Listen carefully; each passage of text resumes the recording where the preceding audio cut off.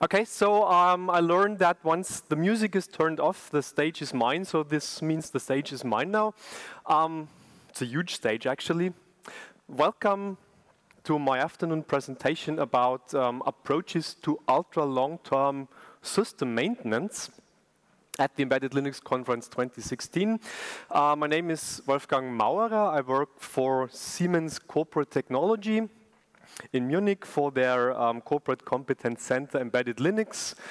Of course, I guess in Germany everyone knows what kind of devices Siemens is building, medical stuff, infrastructure stuff, power distribution, transmission, and so on. So all kinds of industrial devices that are supposed to last for a very long while, and that's of course one of the reasons why we got interested in maintaining systems for ultra long term time ranges, so not just 5 years, not just 10 years, but 20, 30, maybe 40 years a while ago. Let me use this opportunity to also mention the Civil Infrastructure Platform, a recently founded initiative of the Linux Foundation that deals with precisely these problems.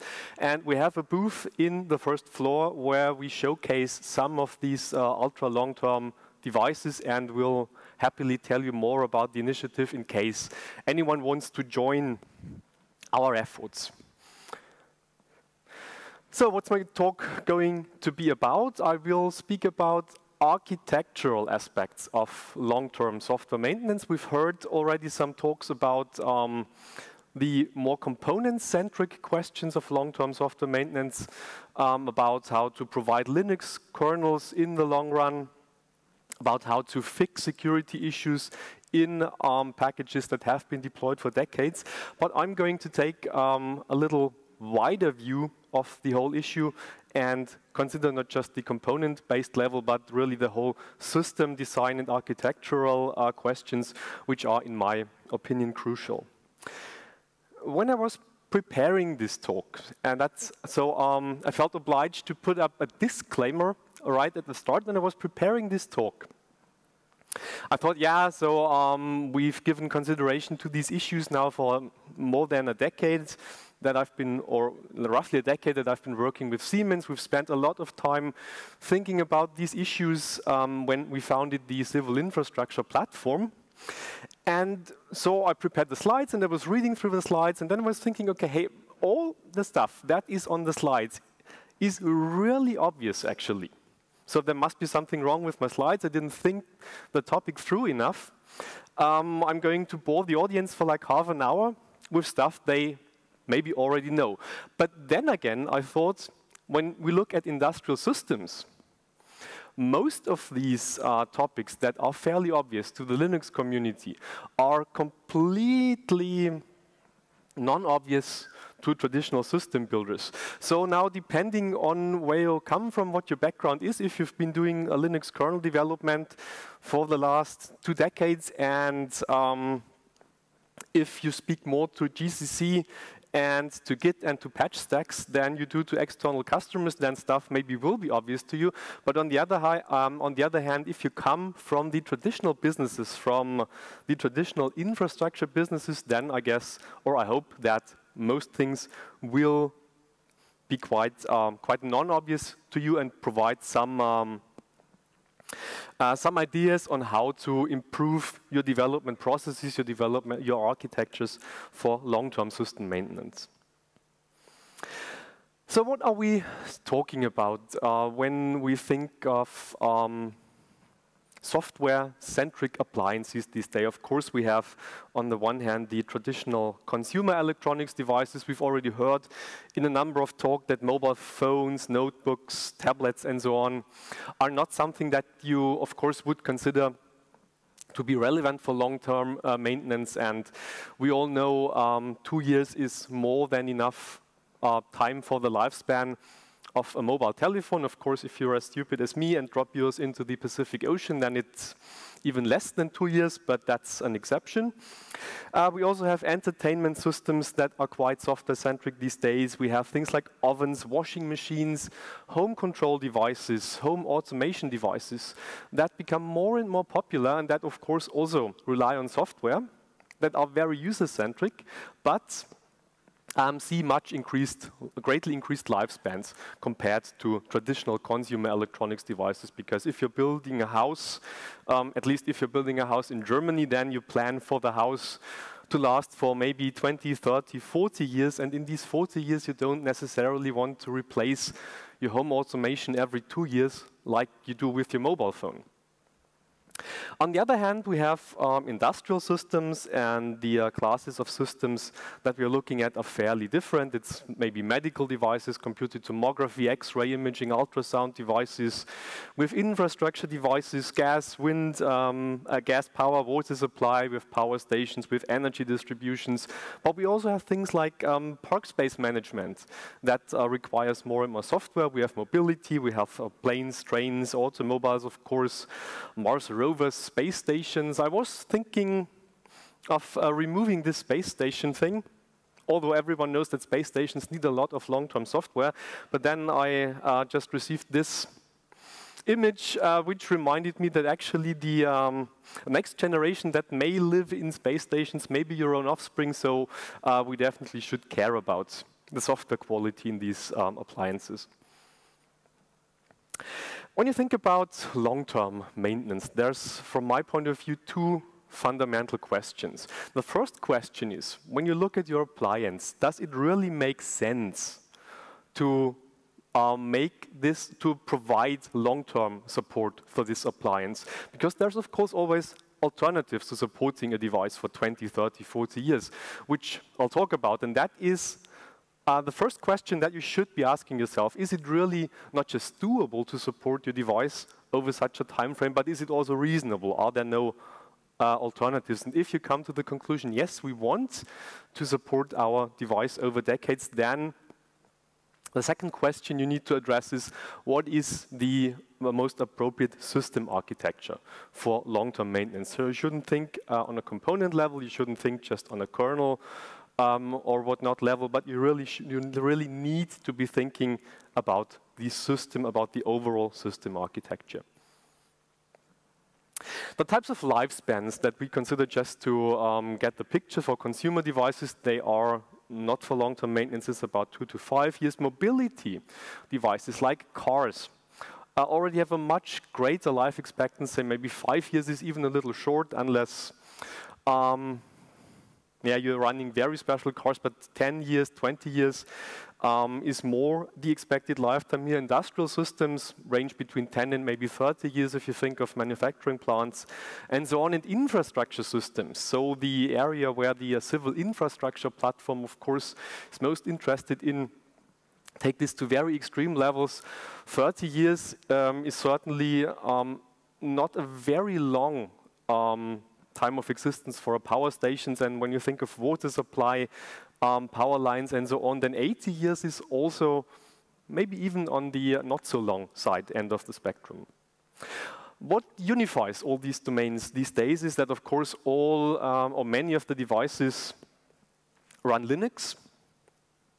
That goes without saying on an embedded Linux conference. But the interesting thing that has happened during the last years is that the long life requirements that we face with such devices are these days not only seen in the industrial environment, but I've mentioned examples of home automation and smart cars that run Linux. They pervade more and more into the consumer electronics sector. And in my opinion, if you look at developments like the Internet of Things, smart home, and so on, then you maybe can start to think that the short lifespans that you face in traditional consumer electronics are becoming more and more the exception to the rule, and maybe not the rule itself. So long lifespans, longevity of devices will more and more become a case that people will need to deal with. Thanks, Mike.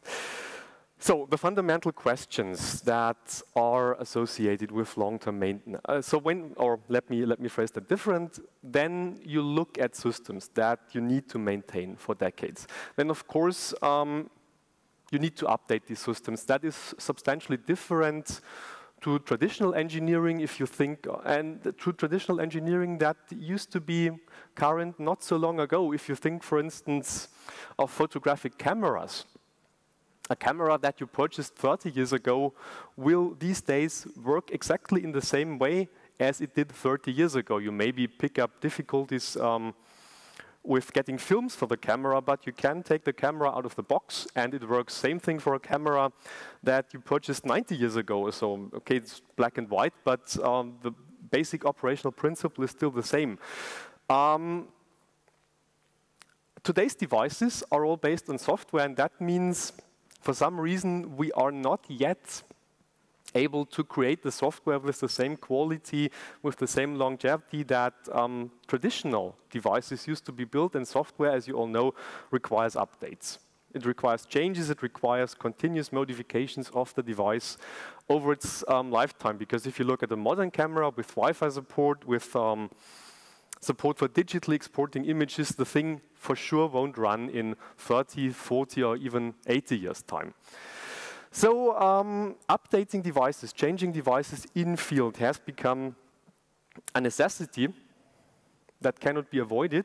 And with every change, with every engineering change to devices, there's of course risks involved in updates. There's also benefits involved, but there's risks involved. And if you want to minimize these risks, then there's basically two very simple questions that you need to address. The first question is, how can we restrict updates to very specific areas of the device? So in case something goes wrong, only this particular area is being concerned, but not the rest of the device. And the even more important question is, how can we avoid updates? There has been this growing belief in the industry that, and with consumers, that every problem that a device observes can be fixed with updates. But I think that's one of the major bogus or wrong assumptions that underlie this whole update, everything updates in very short time frames thing, because updates don't tend to fix more problems than they create. In fact, if you look at the statistics, updates are really a major problem, a major source of problems these days. The same assumption that is wrong is that all components can actually be upgraded. That's of course for consumer devices, but the more you go to the traditional industries, the more your devices will become very, very involved to be updated. Another bogus assumption is that we've heard a lot of times now, or we keep hearing a lot of times, that upstream integration of changes that you do to systems reduces your maintenance effort, leads to better products, and so on, which is of course right in a very large set of circumstances, but it's not always right, and especially when you come to the more arcane corners of the industries, like the VME bus, for instance, that is used in many industrial control appliances, then if you are the only remaining user on this planet, maybe except particle physics, but they also don't count very much in these communities, if you're the only remaining user and nobody else than you benefits from improvements in the field, then bringing stuff upstream also won't automatically lead to less problems in your own appliances. So what's important when you design long-term maintainable systems? As I said, it's not about components, but it's really about the whole architecture. So you cannot address all questions of long-term maintenance by simply installing long-term support versions of your components and be done. That just doesn't work. It would be nice if it were, but it just isn't.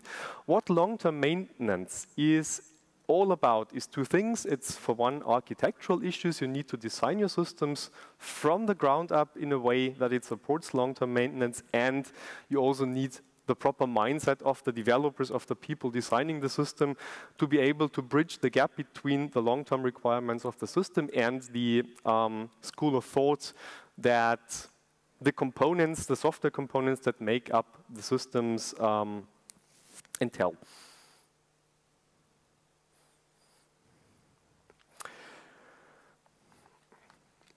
I said in the beginning that it's not always appropriate to go with a long-term maintenance strategy.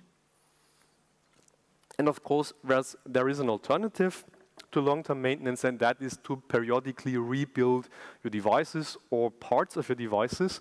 Just take them out and replace them with a new appliance that may be cheaper than going for a full long-term approach. Just think of a power station that has an information display somewhere.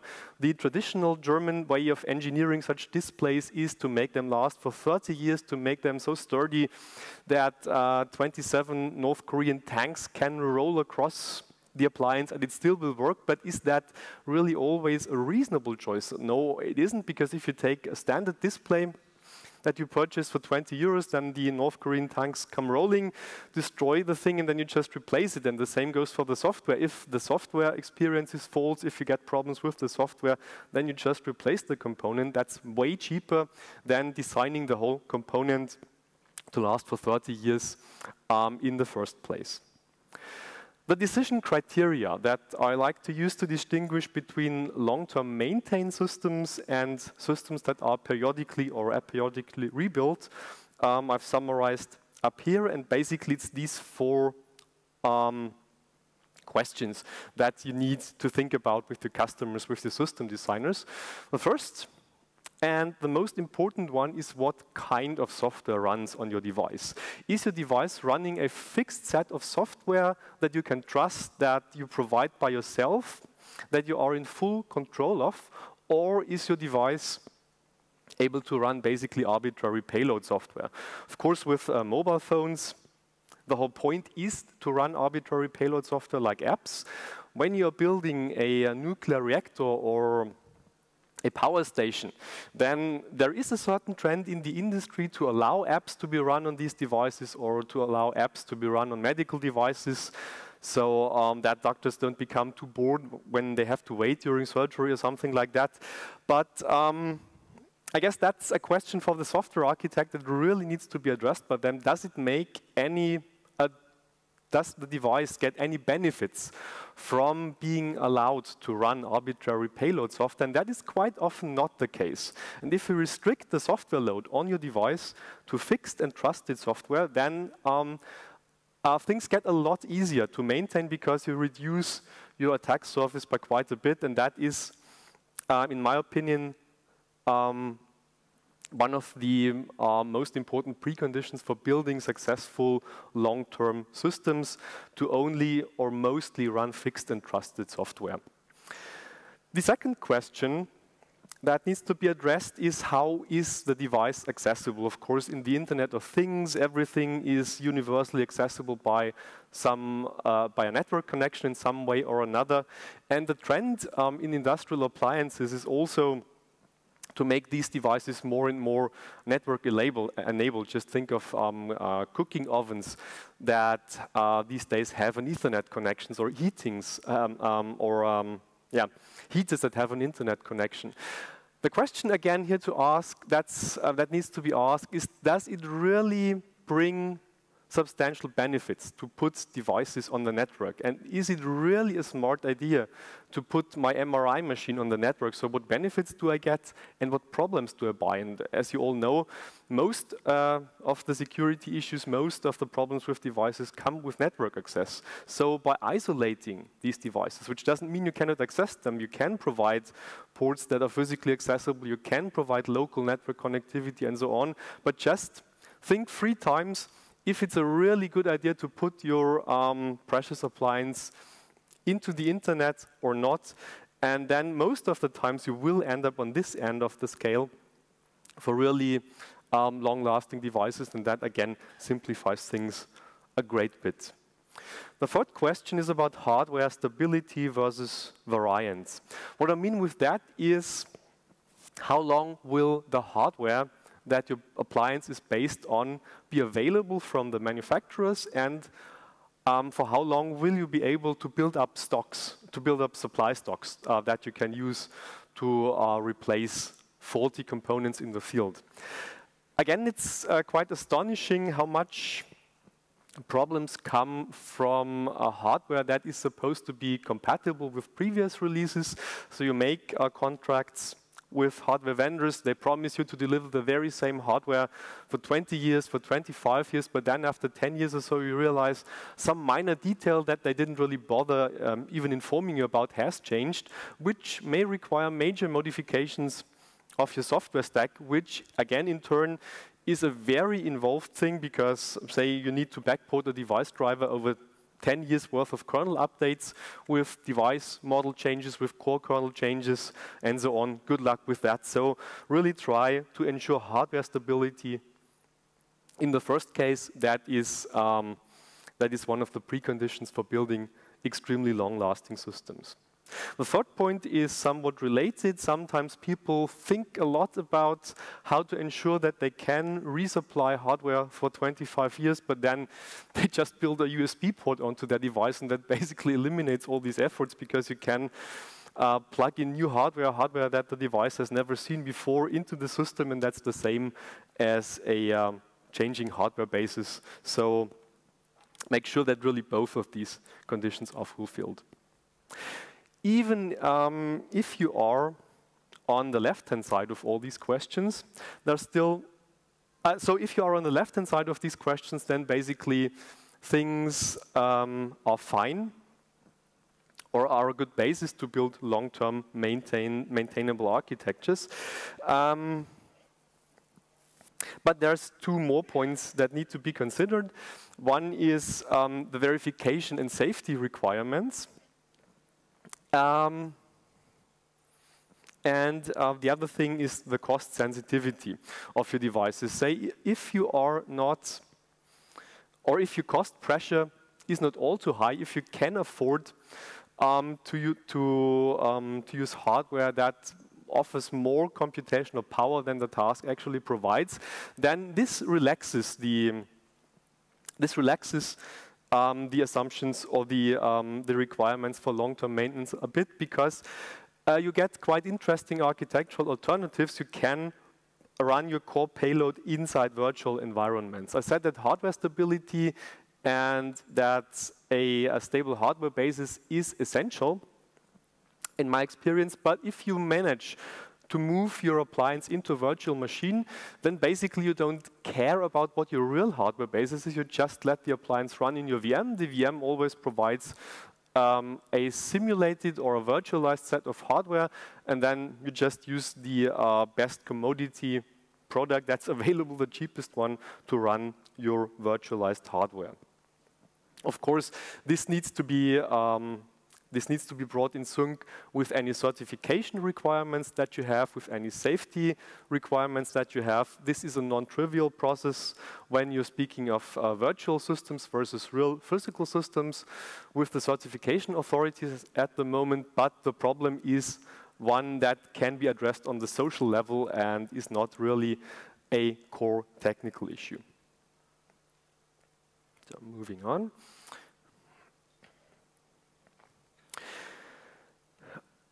Another question that needs to be addressed when you think about long-term maintainable systems is what types of risk should your long-term strategy actually prevent? So why do you want your system to stay more or less unchanged on the market for quite a long while? And there's one fairly obvious reason. You want to prevent your device that it stops working. So you want to be able, even when the device produces a fault, then the device, when the software on the device contains bugs that you didn't fix before delivering the device, you want to make sure that you can fix these bugs and eliminate these problems 10, 15, 20 years after delivery. That's, of course, a thing that goes without saying. The same is, or more or less the same is, that you want to prevent that faults in the device cannot be repaired anymore, or that the device can be influenced from the outside. So these are all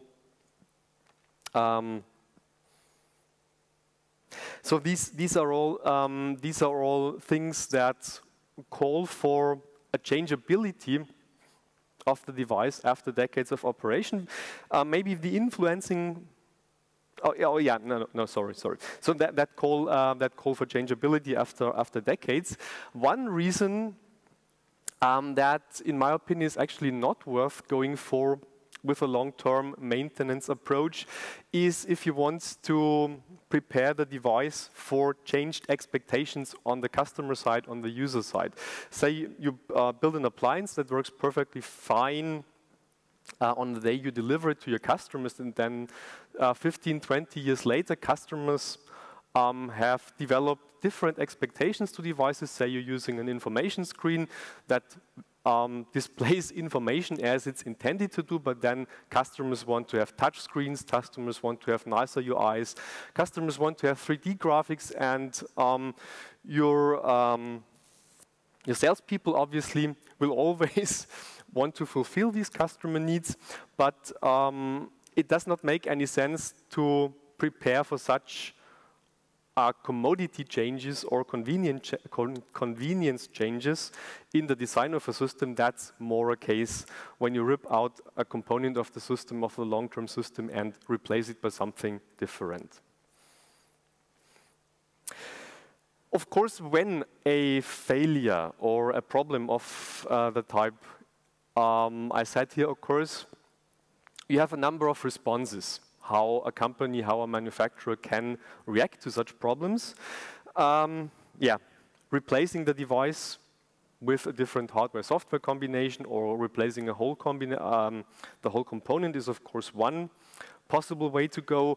Another possible way to go that we often see is you just ignore the issues, which is, of course, usually not what you want. It can be reasonable under very specific circumstances, especially if you have contracts with the customer that state that the device is not supposed to operate and say beyond a certain time frame. Then it's not your problem, but that's more a legal thing.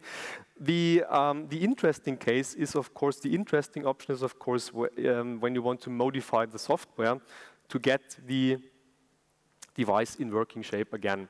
And that then requires changes to the system, requires backporting, requires component changes. That's where it becomes interesting if you don't do that after 5 years or after 10 years, but after 15 years when your complete landscape is different than it used to be when you built the device. Coming to the technical aspects, or to the software architectural aspects that you need to take into account during device design phase that will enable you 15 years later to still change the software in a way that that you can fix the aforementioned issues.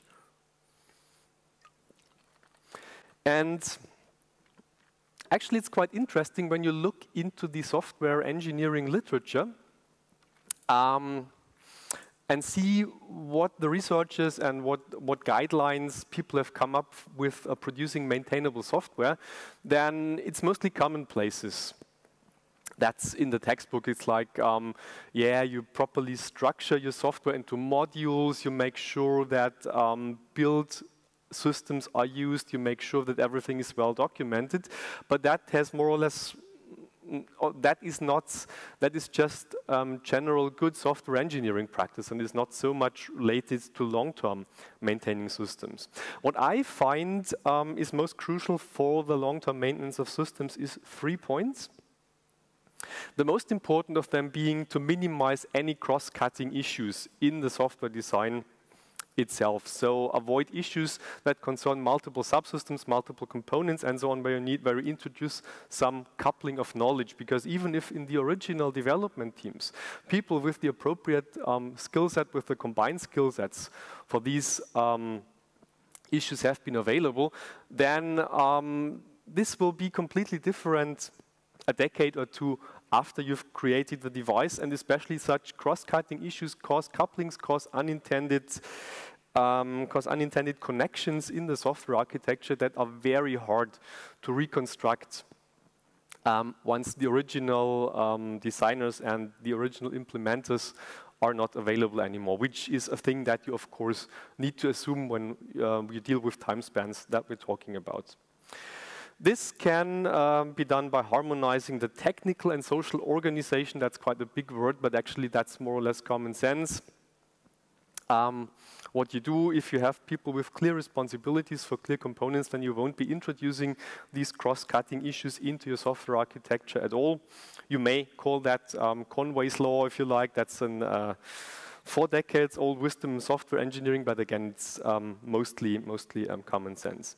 And what's also very important is to make sure that you keep a meaningful and reproducible history of how you developed your system. Again, that's a commonplace for kernel developers. That's a commonplace for most base layer software packages that you find these days in Linux system. People take real good care about making proper patch stacks, about properly documenting their contributions to software.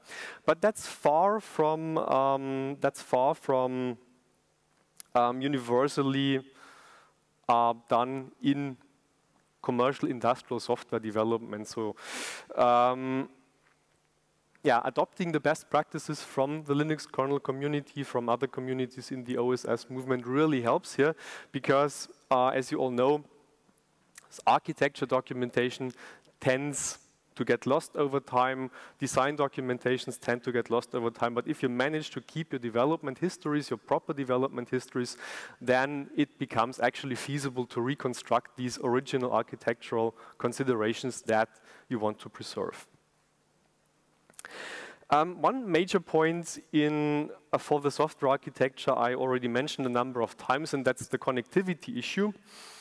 You should really think 3 times before you equip your device with a connection to the internet or some other network. And once you've finished thinking 3 times about whether you should do that or not, you should maybe again think 3 more times if that really pays off or not. And if you do this thinking properly, you will realize that in almost all cases, irregardless of what the Internet of Things people tell you and what update over the air people tell you and what the proponents of web-based solutions tell you, the benefits that you get for a product by introducing it, by introducing network connectivity to it, usually very much outweigh the costs that are associated with it in terms of security, in terms of undesired access, and so on. Another thing that's very important when you design software architectures for long-term maintenance systems based on open source components is that you have a translator in form of a person. So someone who knows both the domain that you are building your product for, who knows the custom requirements, who knows what the device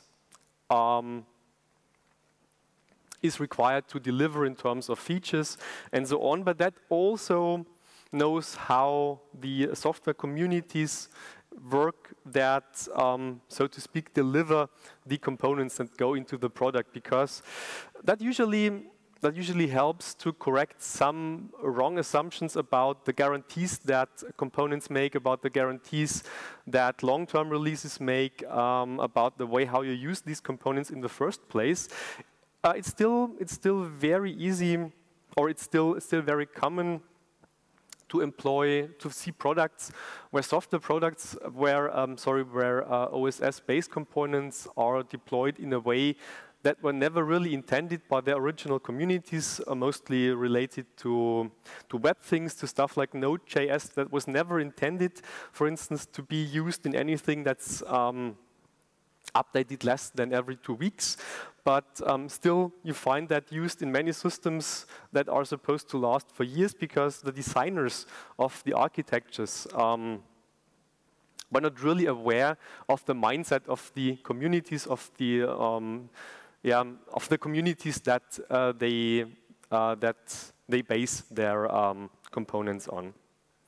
And what also more or less goes without saying is, you should of course make components runtime replaceable. If you run into an issue with a certain component, make sure you can replace it without touching the kernel, without touching the base layers of your system. And one really good way, or one advice that I find really worth giving in that respect, is that you should these days prefer user land solutions to in-kernel solutions whenever you can. This is these days possible with more and more devices, with more and more classes of devices.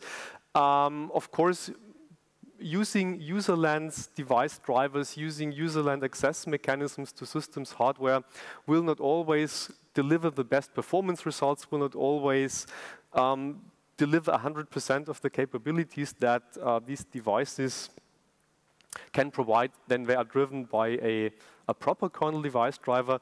But if you are intending to build a system that is supposed to last for decades, then it's maybe anyway the wrong choice to drive hardware up to its maximum capability and leave a little safety gap in there. Another thing that provides an endless line of problems or fun, depending on how you want to call it, to systems that are on the market for a long while is to rebuild the systems from source code. After 10, after 15, after 20 years, they've last been built. Building, of course, is something that people usually don't take much interest in. It's hard enough to do, and once it works, once you produce binaries out of it, people are satisfied. But when you think about how hard it often is to produce binaries at development time, then it of course becomes clear that this will be even harder 20 years after the first launch of your product, because in build systems there's often a lot of experts or a lot of expert knowledge is implicitly required to build systems that is obvious to all developers who originally work on the system, but that is basically unrecoverable after 20 years of bit rot that has been observed by the system. So you need to spend special efforts to ensure that the payload application plus all modifiable system components that often gets forgotten because this comes from distributions and that is just some binary that you install. But of course, all these distribution installation mechanisms will have ceased to work after 20 years. So you need to make sure that both the payload application and the modifiable system components are in a buildable state, which again is quite simple to achieve but often overlooked. So you preserve your documentation is really the key, including documentation of seemingly trivial details, and you also need to make sure that the documentation stays available for decades.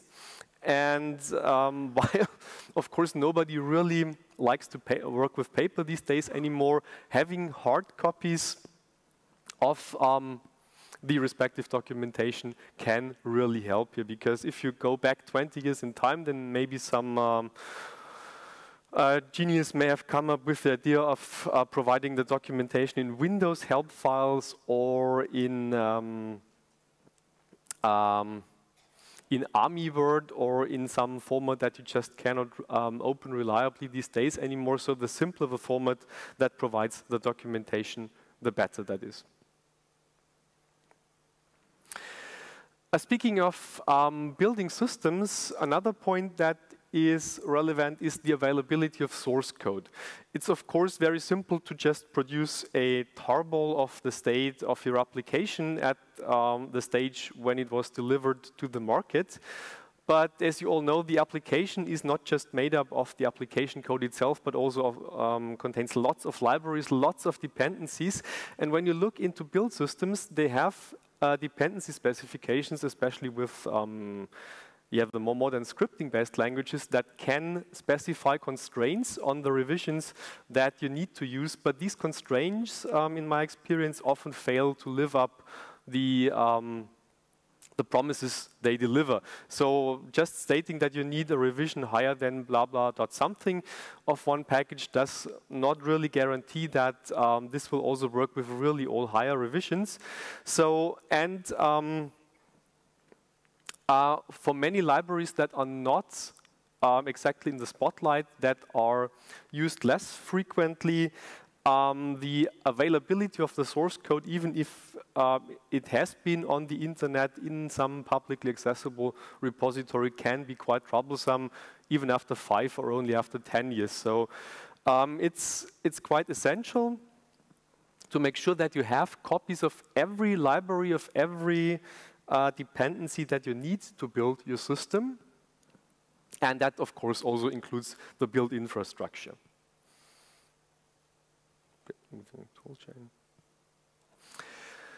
In general, when it comes to using, or when it comes to dependencies in software products, you need to consider when you use libraries that so the textbook knowledge about libraries is, of course, libraries are fine, libraries do solve things, libraries make it possible to share development efforts for common tasks in software engineering. But the point that is quite often overlooked is that libraries come at a cost. Libraries come at a massive cost, because libraries require other libraries, libraries require other dependencies.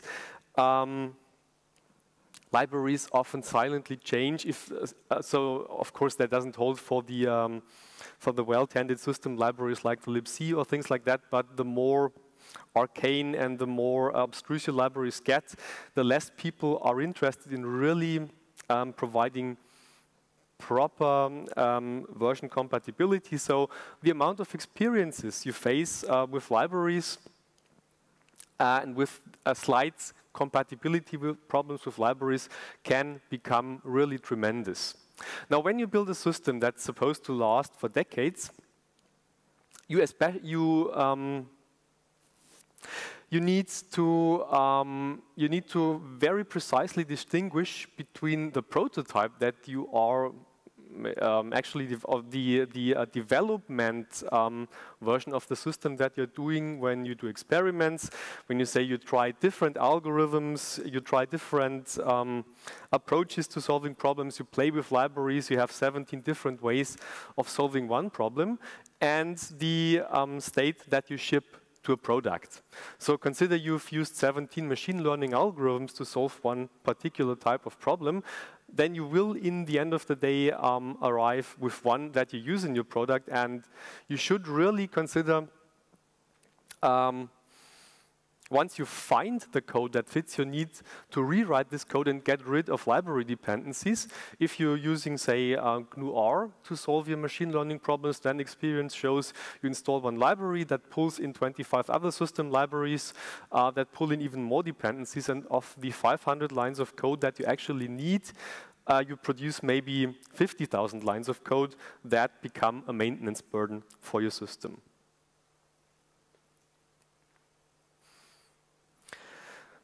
Okay, so coming to the end, when it comes to, we've already heard in the previous sessions a lot about the qualities and lesser qualities of board support packages, and that is one point that I just can reiterate. So when you develop your products, even if they are supposed to last for 3 or 4 decades, make sure that during development you always develop against the latest head revisions or the latest available revisions of your software packages. Develop against the mainline state, rebase your changes that you do against the mainline state, and try to stay contemporary as much as possible during development. Especially you want to do that with the Linux kernel when it comes to embedded devices. We all know that many embedded devices require vendor board support packages, but that's actually the exact opposite of what you want. You want a working device, and you want your working device not provided by this 1-point-something million line changes that SoC vendors often supply to you. You don't want board support packages, you want board support. You want support in the upstream Linux kernel. And why I'm stressing this point so much is that there is actually one chance to get this board support instead of board support packages, and that is prior to purchasing the 10 to the something units of the hardware that you want to ship with your device. So if you don't make the efforts of convincing your SoC manufacturers to provide you an appropriate base system in that appropriate form during development, then you will have lost this chance forever. And then anyone who has supported board support packages or who has tried to port a board support package to a new kernel revision that was maybe even 3 or 5 years old, so far away from the time ranges we are talking about, knows that this is basically the end to all long-term support efforts. Good, I'm going to skip a few slides and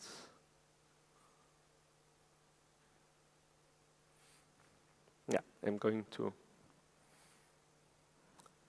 Okay, no, time has progressed even further than I had expected it to be. Let me come right to the end of my talk. I would have had to say a few more things about designing software for base, about working with upstream component providers, but you'll see that in the slides that I'll put online. Let me come to the wish list, to my wish list, a list of things that could improve the situation for long-term maintainable system providers when it comes to picking changes, to backporting changes that occur in the active development branches of the underlying projects, and to bring them back to these long-term maintained systems. The major complication that we face when we need to update systems that have been in the field for a long while is the problem of how to select patches from the ongoing development, and that's a problem that's far from solved. So what would be the desirable thing, of course, is if you could automatically track the upstream development that's going on in the base projects, and then find some way, some magic way of getting a list of commits out that need to be backported. That would be possible in theory, but and there is actually some research going on to achieve this goal, but I doubt that this will, in any realistic time frame, deliver mechanisms that actually work in practice. So the human factor, the expert selection, the expert selection of patches that need to be backported is basically unreplaceable. So the best thing one can do is to avoid duplicated efforts, to avoid having experts in different companies doing the same work over and over again, to do the same work of selecting patches of interest for different projects. And the situation, I guess, could be improved quite a bit if patches were by the upstream projects already pre-characterized into different maintenance classes, or into classes that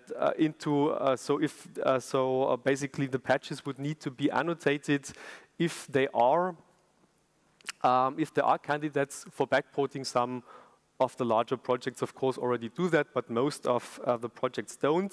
And it would be quite helpful to also have applicability ranges in terms of the previous releases that the patches would apply to, because of course when some development has been going on, then there are patches that only concern subsystems that have not been available in older releases, and so you also don't need to check if you can in the first place avoid looking at these patches because they surely won't apply anyway. Okay, so yeah, summarizing, I think that the long-term maintenance best practices for development are very similar to when you do proper open source style development anyway. I think that's obvious to open source communities, but that's not obvious to the traditional engineering providers. And so traditional engineering can learn quite a lot from the open source communities in that respect.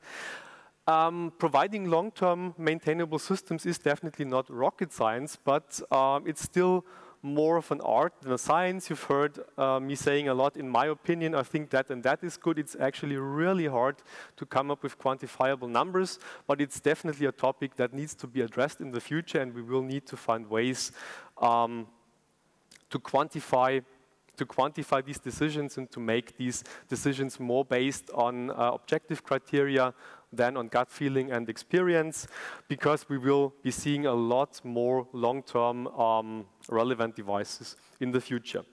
So with that, I'd like to thank you for your interest and your attention. And I don't know if there's room for questions.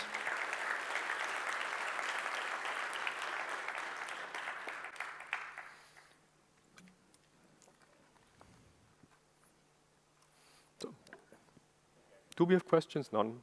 Then, yeah, thanks again.